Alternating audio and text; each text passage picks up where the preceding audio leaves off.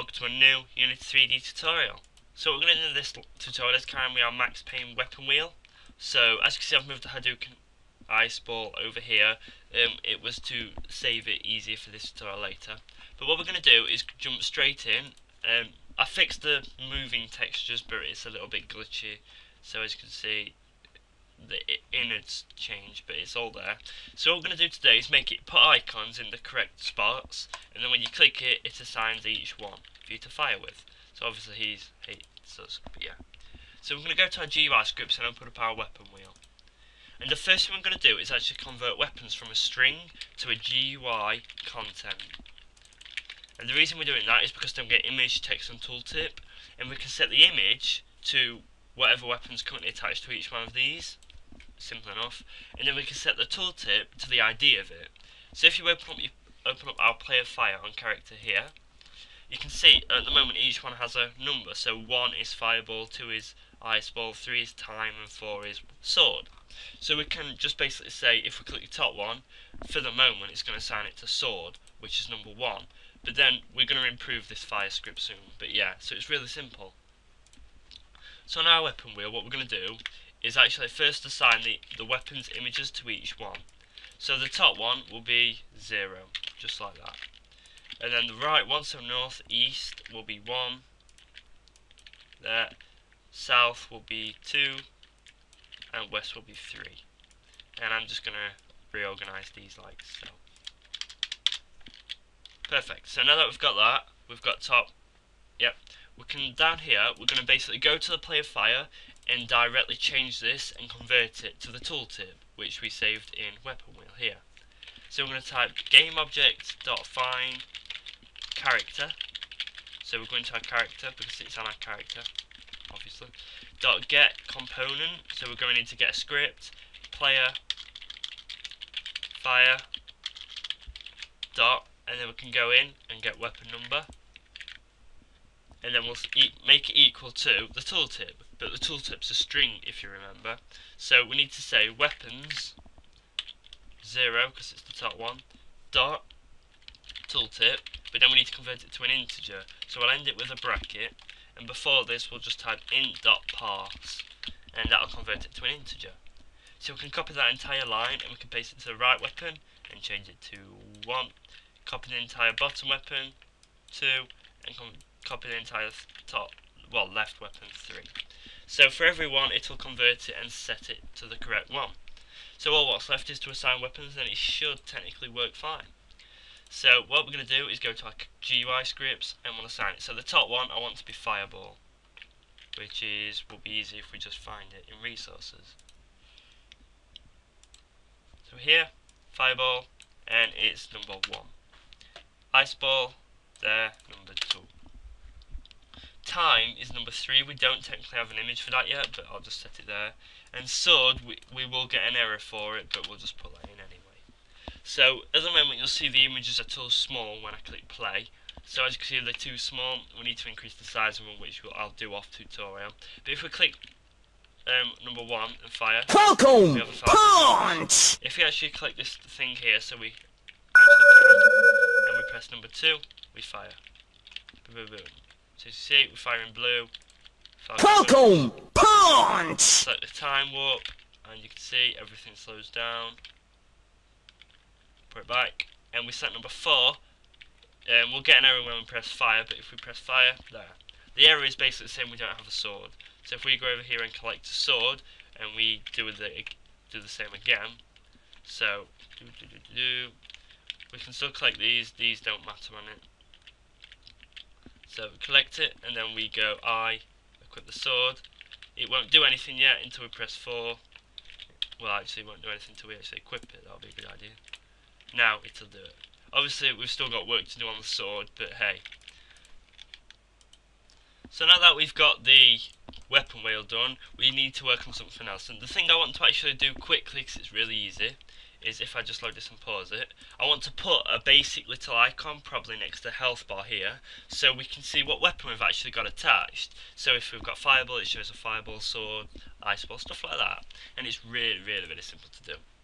So we're going to go, and we're actually going to stick it in player fire, simply because then it's easily linked to it. So down here we're going to type function on GUI, and we'll simply type GUI.box, and we'll say rect. I have no idea where this is going to be, so I'll say 220, and we'll say it's 64 by 64, just so it's a biggish icon. We might have to change that.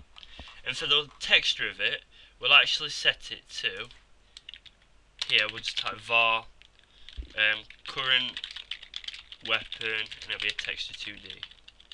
Texture 2D. I think that's right, I can't remember. I seem to have lost that, but yeah. So we'll say current weapon, just like that. So it's just a box, that's all it is, just a box with an image. So by default it should be a fireball, so we'll go back here, we'll wait for that to load, and we'll stick fireball on. Which is deciding not to load, there. So when we play it, hopefully it should be in the right place. Ooh, very, very close. So it needs to be up a bit more, so we'll just drag this to one side so we can see. Up a bit more, so we'll say 10, maybe 0. The icon in it again needs to be resized, but we can do that later. So we'll actually give it a GUI style, so so we can get rid of the box. So up here we'll type var style, and it'll be a GUI style. So we can get rid of the background box. So when it loads, it'll scan it and stick it into here. Then we can go in, look through the background, delete what we don't need.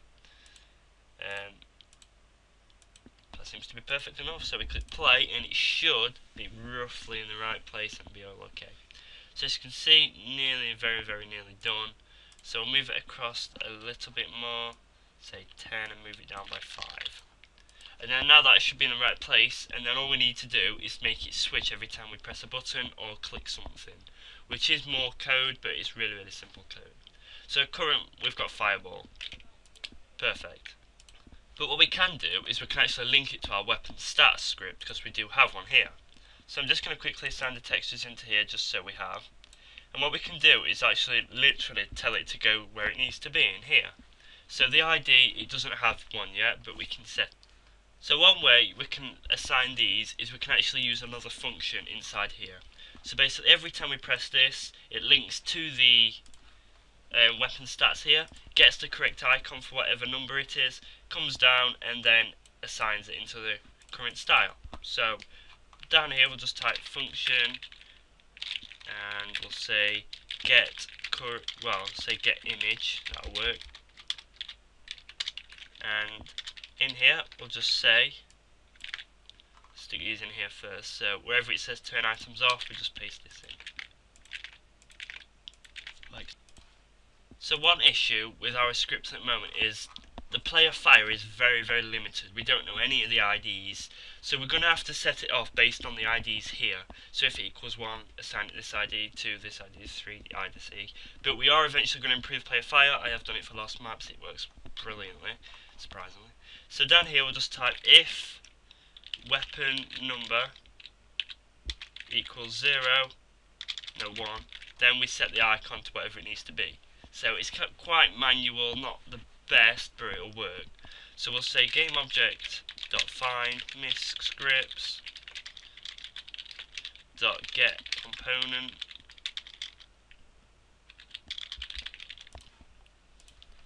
and then we say weapon stats dot, then we can go into, where is it, here. So we can go into weapons dot, well, we don't need a dot, we need a bracket, so we say 0 this time, 1, yeah, because this is fireball, so 1, which is this one here. And then does it have a icon? Yep, so we said dot icon. So we say current weapon equals GameObject.find dot icon. That simple. So we're going to copy it, paste, 2, 3, 4. So you got to be careful which way you do it. So number 2 is the highest ball, so that's there. Number 3 is the time, which we don't have yet. So we'll duplicate this and make a new one for it. So time. This could have been organised better, but hey, it works. So player amount, 0 -1 because you have unlimited. Damage, it does none because it's time, it slows time. The second one is buy price, we'll say nothing, nothing. Icon, we've assigned. Equip single-handed, true. And description, we'll set up now. So time is a basic starter spell which children use to... Oh, we could have just left it in. But hey. So physical object, we don't have one. So that'll work fine for the time, we'll have to refresh it in the actual thing. So we come down, 3 is time, so we'll set that to 3. And sword is 0. So now that should correctly assign each individual icon whenever we click a button, hopefully. So we've got that to work perfectly here. It'll assign it, we'll check it in a minute. But there is only one issue we've got at the moment. It'll only actually get the image once we press it in here. Like, what you call it? When you press a key. And it won't actually do it when we use the weapon wheel, which is the whole point of this tutorial. So we're going to go back and we're literally going to tell it to call that function itself.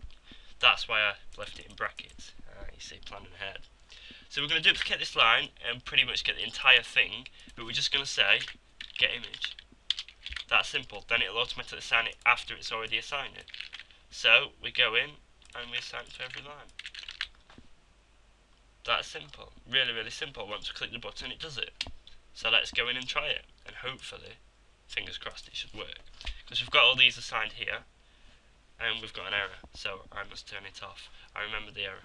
We've got to refresh our weapon stats. So as you can see, click refresh, and it adds it for us. Add our images to it so we don't get another error. So sword is you, fireball is you. If you've been watching my space tutorial, you would have seen that I've done a saving tutorial. If you're following that one, I highly recommend it. But using that, we'll be able to eventually save all our data into a text file. So not during the game. So we literally open up Notepad or something and we type fireball, wood saw, blah blah blah, and then we just load it. Because then using that method, users can go in and adapt it and mod it, which makes gaming more fun. People love modding games, trust me. So that's it. We've got all that done. Equip singlet, it's all fine. So we press 2, 3, 4. So as you can see, it's changed at the top, different image sizes, which of course is very professional. If you've never seen that in a game, God, no, it's not, it's terrible. So click that even though we shouldn't have a Hadouken unlocked. Press tilde key, let's change it. Perfect, look at that. So fire. It is firing, it's the bad spawn point again, which is highly annoying. E. Okay, E then. As you can see, it works. So that's all we're going to do for this tutorial. We really need to fix that player fire, but it'll work better. By the way, if you don't know what I mean by fix it, basically we are not going to have it all on one script at all. We're going to have one script for each type of weapon. So we'll call one of them projectiles, for example. So any fireball, ice ball, anything that fires straight forward will be we'll just assign the projectile script to it, and it'll have basics on like the fire sound and stuff like that, or maybe not, it'll just have an ID, because then we can link it to weapon stats.